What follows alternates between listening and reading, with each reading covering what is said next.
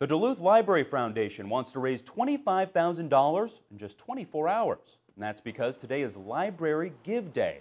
Facilities across the country are encouraging bookworms to donate to help fund programs encouraging reading and lifelong learning.